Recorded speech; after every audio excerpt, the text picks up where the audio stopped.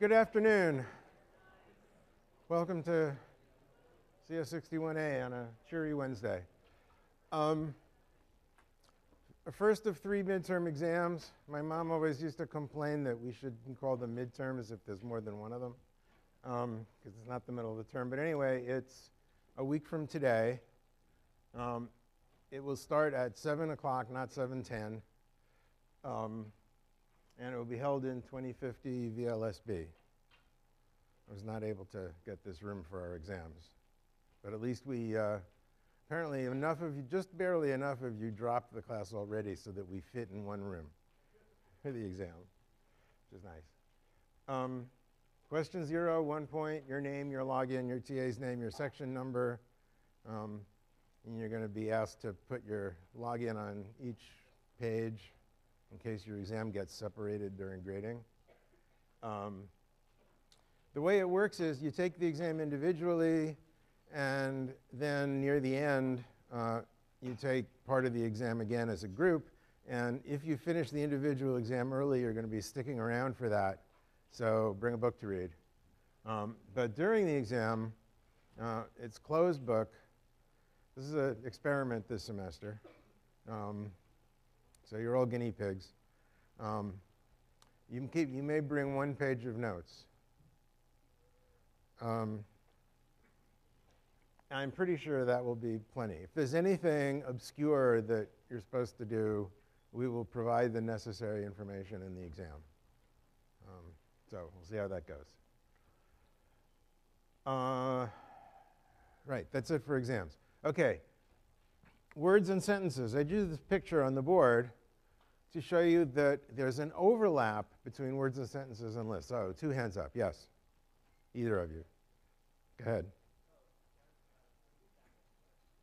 Can you do both sides of the piece of paper? Yes, you may use both sides of the piece of paper. Yeah. You can have it however you like. If you want to use 6-point type, that's fine. By the way, if you want to collaborate ahead of time on planning a terrific set of notes to bring in with your group members or whoever, that's fine too. Yes?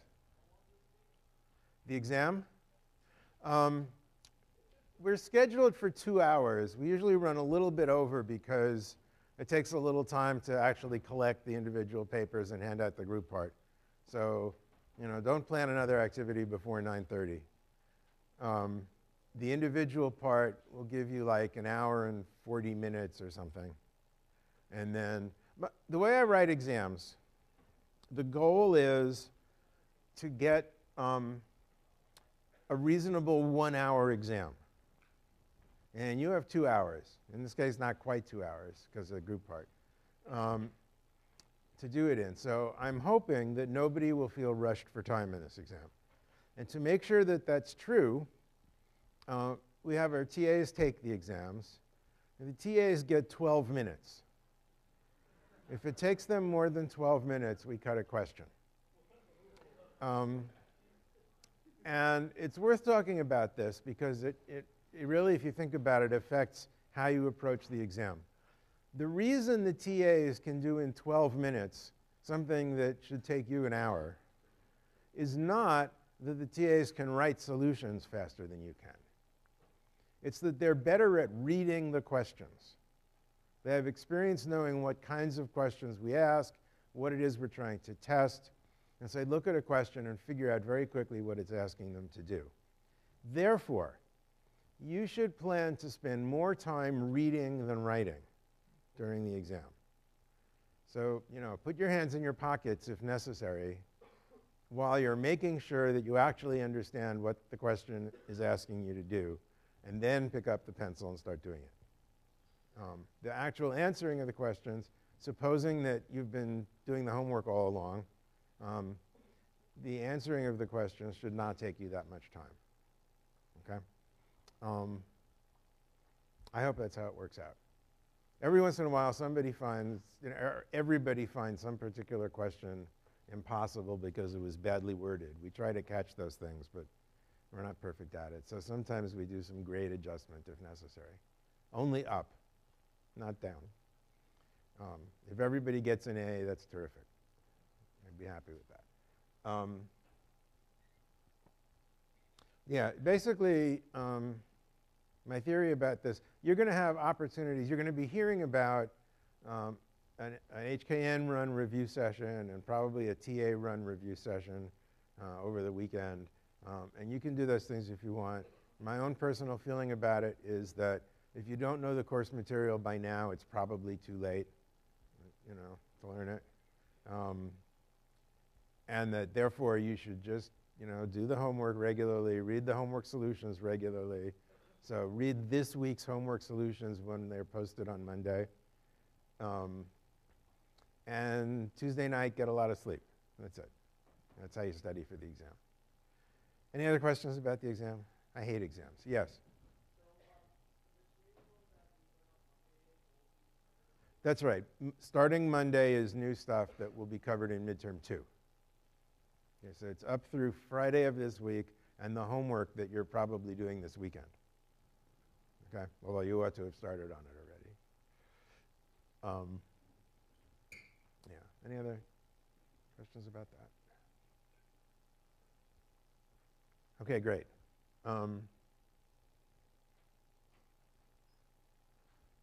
You know what? This just occurred to me, but I think we will ask you to turn in your 1 page of notes. So make a copy so you'll have them for later, because midterm 2, you get to bring in 2 pages of notes and so on. So you want to keep a copy of your midterm 1 notes, but I'd like to see them because it'll help me understand what students think the course is about. Yeah?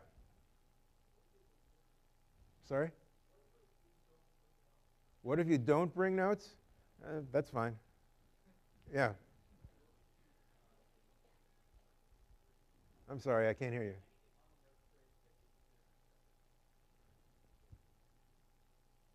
No. Anything that fit. The question was, is there anything you could put in the notes that's unacceptable? I can't imagine what it would be. Yeah. Sorry? It's closed book. Oh, when I said, yeah, to bring a book to read is after you've turned in your exam, and, you know, don't bring the textbook. Bring, you know, bring The Cider House Rules by John Irving, or something like that. Anything else? Okay, great. Question 0, your name, your login, your TA's name, your section number. If you don't know your TA's name or section number, now would be a good time to find out by going to section and asking. Arrange where you're going to meet your group. You know, we're going to sit in this corner of the room or that corner of the room or whatever it is.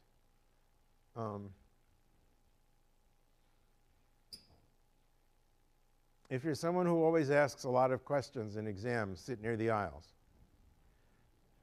Try not to do that, though. Okay, words and sentences versus lists. So here's this picture that talks about what's what. And the purpose of it is to make the point that the domains of these functions, neither one is a subset of the other. So word, sentence, first, but first, etc., work on words. Cons, car, coulder, and so on don't work on words. You can't say car of, quote, hello and get H. It has to be first. On the other hand, word, sentence, first, but first, etc., doesn't work on any kinds of lists other than lists of words, which is the same thing as sentences. Okay? So there's this intersection of lists of words where both kinds of procedures will give you the answer you want. Now, when you're in that intersection, you want to follow whatever data abstraction has been given you. So if a problem says, one of the arguments to the function you're writing is a list of sentences, you're going to want to use car and coulder to take apart that list of sentences, but you're going to want to use first and but first to look at the individual words in the sentence. Okay, because we didn't say a list of lists of words, we said a list of sentences, right? So that's just an example of respecting data abstraction, the same as you know, you use numerator and denominator for fractions instead of car and coulter. Okay, higher order functions for lists. That's the only really new material that I haven't taught you. In lab and or homework and or lecture, you've seen every, keep, and accumulate. Every computes a function of each element of a word or sentence, each letter or each word, and puts them together into a word or sentence. Keep takes a word or sentence and returns a subset, either a smaller word or a smaller sentence, that for which some predicate that you give it returns true. So it selects a subset. And accumulate takes a combiner function that takes two things and puts them together. And so accumulate kind of works on both, because the combiner that you use can be appropriate for words and sentences, or it can be appropriate for lists. So there's really only one of those that you have to worry about. But every and keep, there are list equivalents called map and filter. So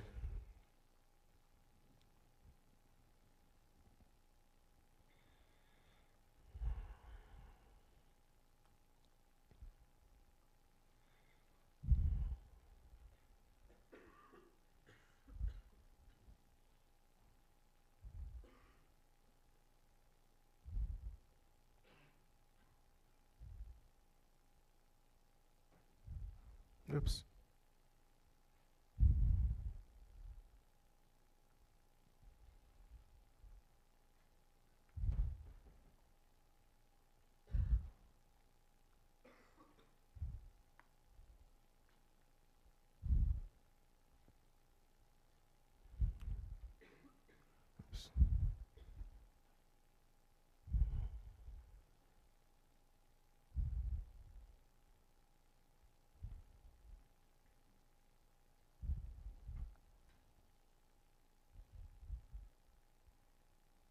Okay, so here's a case of a list of sentences where I used map on the list of sentences, but the selector function I used took one sentence, like John Lennon, and returned first of it. So I got back a word.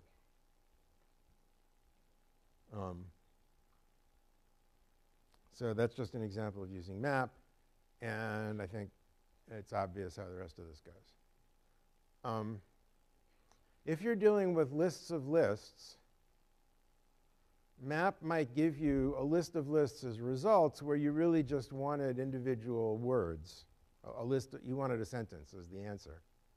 And in that case, you might want to accumulate with append.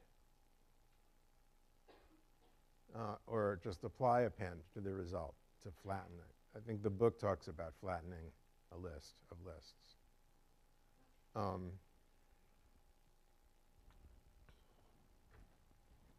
We did so much last time that I don't have enough new to say this time. Pretty amazing. When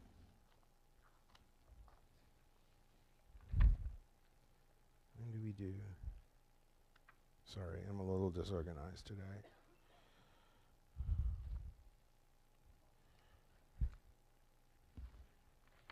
Come on. Here we are. Just sequences and calculator. All right, that'll be Friday. Okay, let me talk actually about the thing at the top of the screen here, which is again about the difference between lists and sentences. So the first thing up there is a procedure to reverse the order of the words in a sentence. And the crucial part is that we say sentence, reverse all but the first word, and then put the first word at the end of that. Okay, and this works to reverse a sentence. But if you try to reverse a list by doing the same thing, only cons instead of sentence, and coulter instead of but first, and car instead of first, it doesn't work. So let me show you it not working.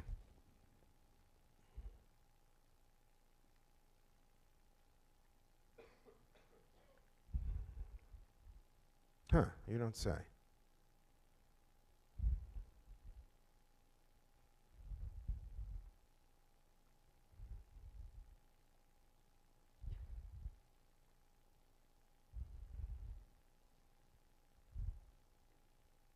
Oops, wrong place.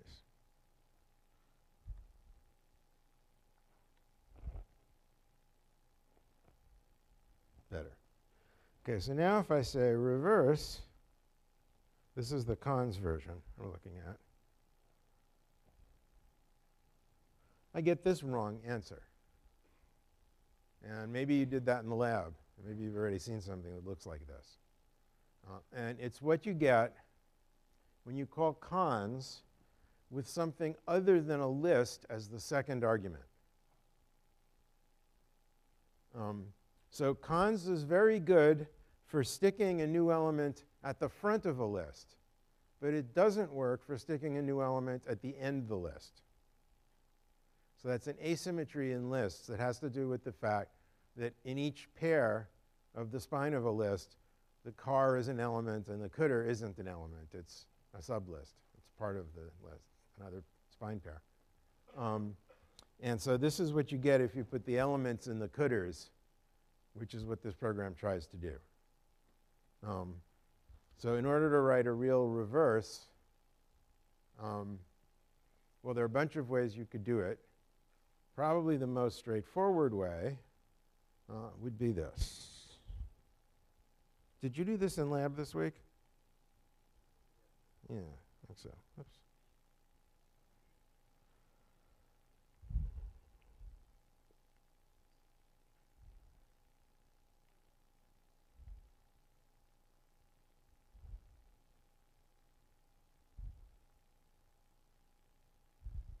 So it's the same up to this point.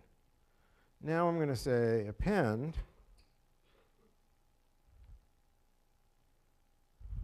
Oops, seek it's called.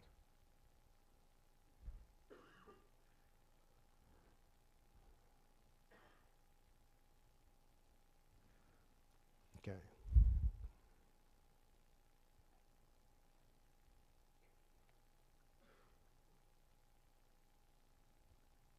Whoa. Let's try that again. I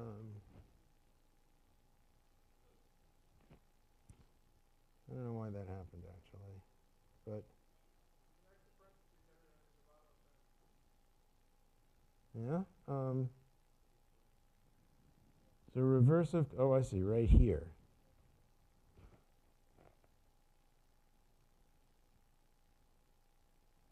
Ah. Okay.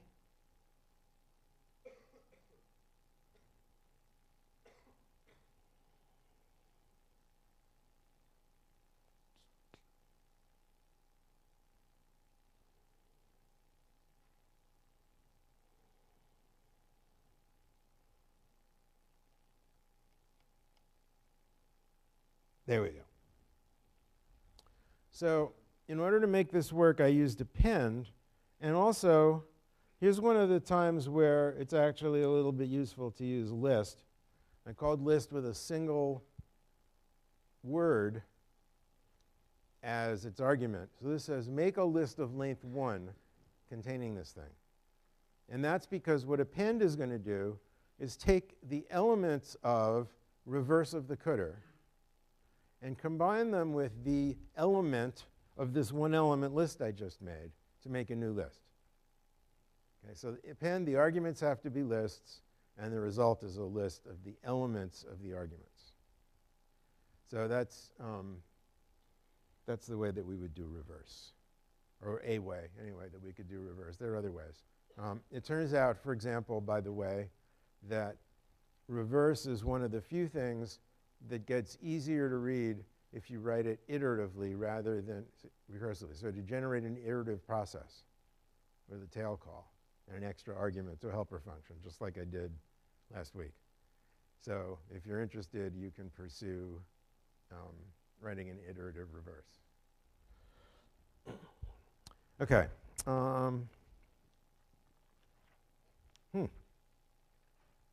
This is great. Nothing to say.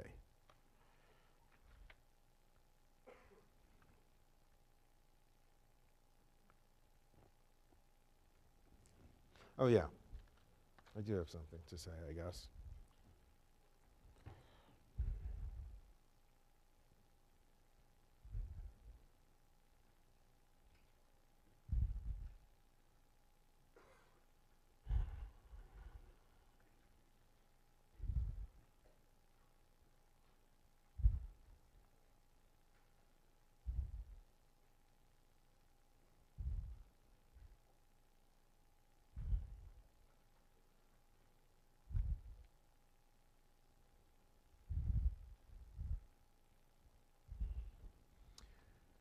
So unlike every, the output from map can be itself a list of lists.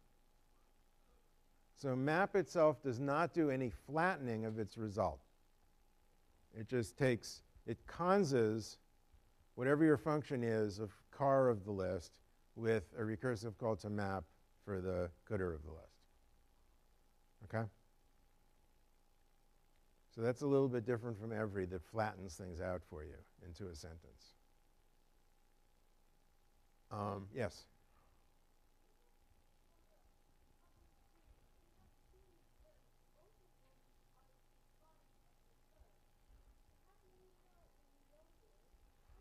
Okay, the question is, in the file I loaded, there are two things called reverse.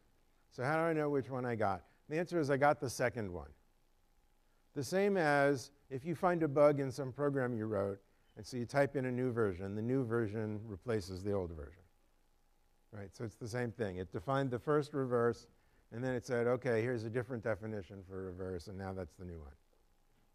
Okay? And ordinarily, you wouldn't do this. And I don't want you to learn this as a programming technique.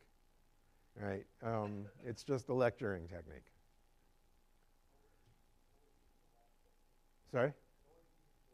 Yeah, use the last one. But guys, don't focus your attention on what does scheme do in stupid, complicated edge cases that you shouldn't allow to happen. Right? Basically, if you have two definitions for the same thing in the same file, it's because you're confused. And it almost doesn't matter what scheme does, because it's unlikely to be what you meant. Okay? So just don't let it happen. Yes?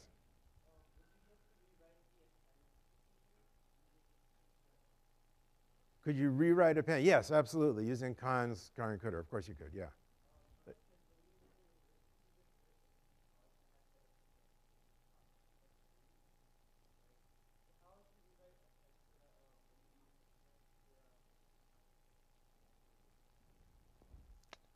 I'm not sure I understand the question.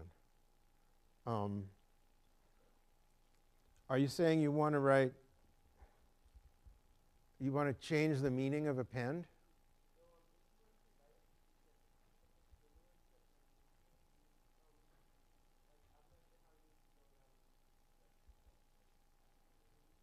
I think actually there's a definition for append using cons. Get used to calling it cons in the book. Yeah, go ahead.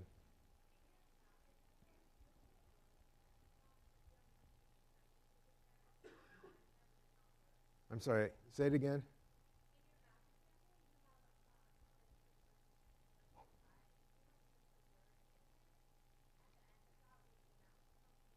Okay. The question is, in the map example that's right here on the screen, if my list of lists includes just a word, what would happen? Well, we can do that.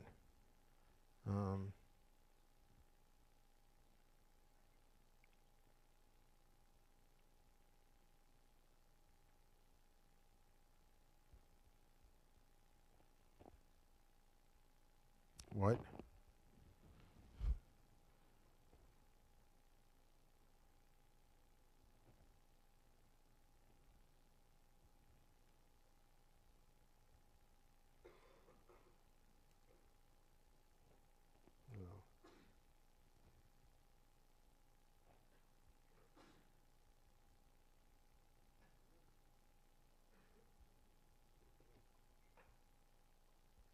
What?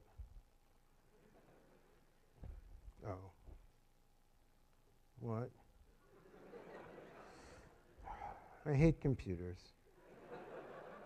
I really do. In this silly terminal program, I have to type Control-Shift-Copy to copy something. Anyway, here's what happens. It applies but first to the word, and it gets ELP. So the general answer is it depends on the function that you use as the first argument to map.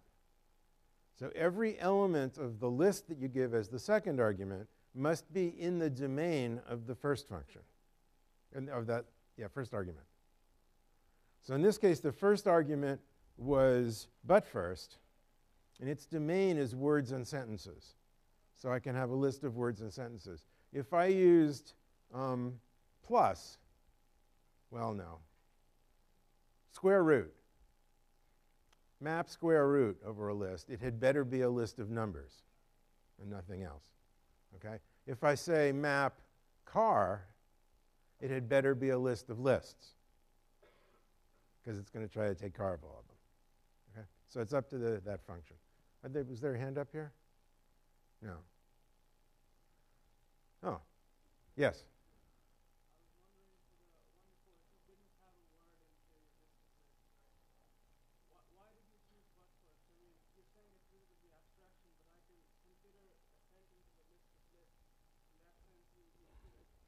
Right. The question is, in the example without help, where I have a list of sentences, why do I choose to see it as a list of sentences rather than just as a list of lists and use cdr? Say map cdr over those things. I could do that. It really depends on the context. So if somebody asks you to write a program, they're going to specify the data structures that you're working with. So I could say, you're given a list of rational numbers, and you'd like to know the greatest common denominator. So as the first step of that, you're going to find all the denominators. And you would do that not by saying map cdr over the list of fractions, but map denominator in order to be following the abstraction, even though cdr would do the same thing and it would work. Okay, so you just, if you're designing the data structure, then you get to choose. But you should be consistent. You shouldn't sometimes use cdr and other times use but first on the same structure. Okay, that's just a style point. Okay, any other questions before I move on to the next exciting topic? Yes, thank you.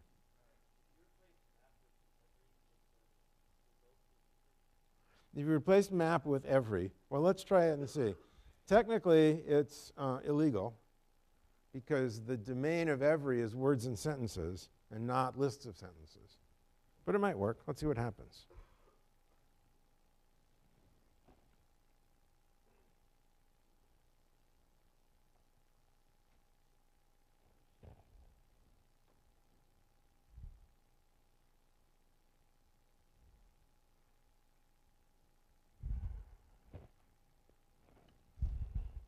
That's what happens.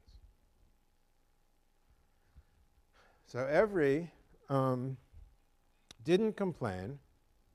It applied but first to each element of the list.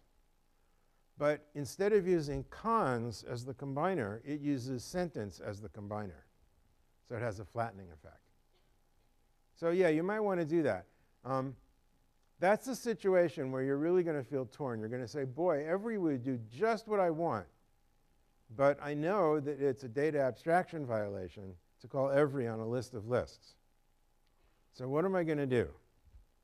And the right answer is you're going to say, apply append.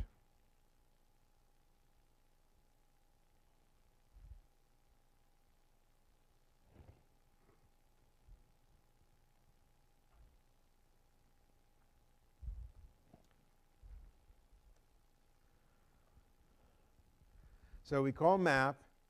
The result is a list of lists, which isn't what you want, and you call append. So apply is a function that takes a function and a list of arguments and calls that function with all those arguments. So it's like appending all the pieces of the list of lists that map gave you. So this is the data abstraction respectful way to do it instead of using every. Right? Yeah. Why do you have to say apply append? Because the result from map is one list of lists. If you apply append to one argument, it doesn't do anything. Okay? You want to call append with the first argument being loves you, and the second argument being want to tell you, and so on. So you want to call append with 3 arguments. And that's what apply does. It takes this list of arguments and calls the function with those things as arguments. Okay? Yes? Can you append something with an empty list? Sure, but it's not going to help you any. Can you append, if you append whatever you get from map with the empty list, you will get back whatever you get from map, the list of lists. Because it takes the elements of the list of lists, which are lists, and makes a list out of those elements. So appending with the empty list doesn't help. A lot of these things, by the way, you should be playing with stuff like this. Just, every once in a while, fire up Scheme and ask yourself questions like this. I wonder what happens if I try such and such, and see. So, one of the nice things about studying computer science, as opposed to maybe math, is that often you don't have to ask the teacher whether you got the right answer. You can just ask the computer. So that helps. Yes?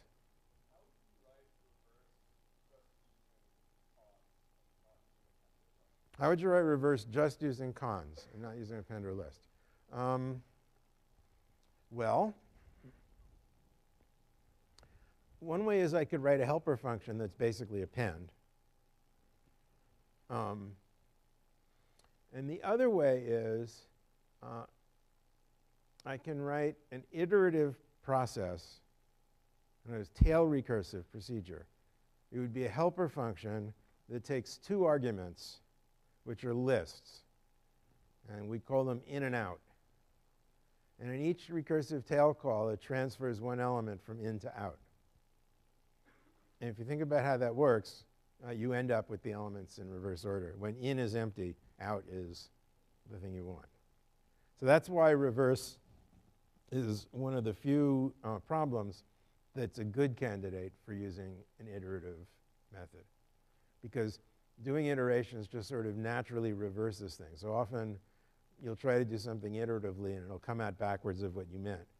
But in reverse, that is a benefit. Okay, so you can do that. It's a fun exercise. Okay, now for something completely different, since we have time.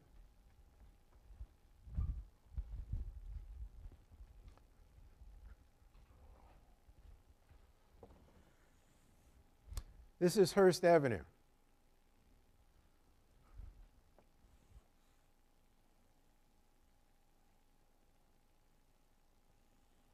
This is Soda Hall.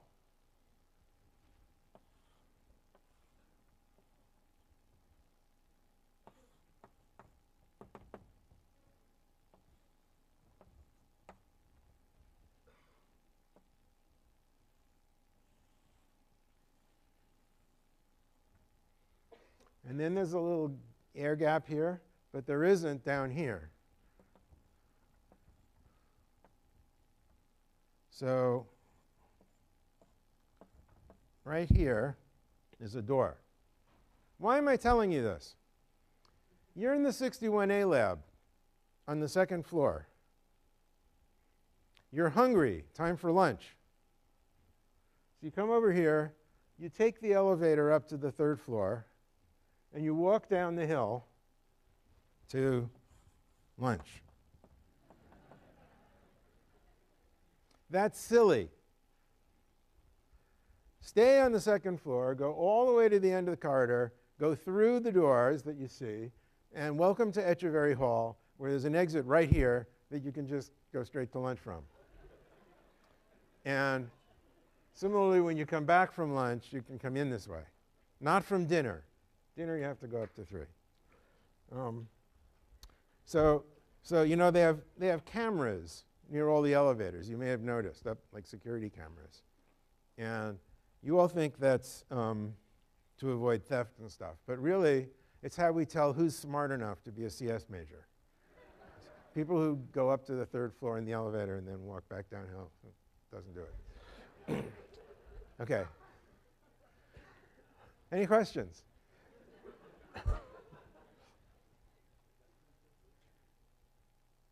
All right. We're going to end early today. See you Friday.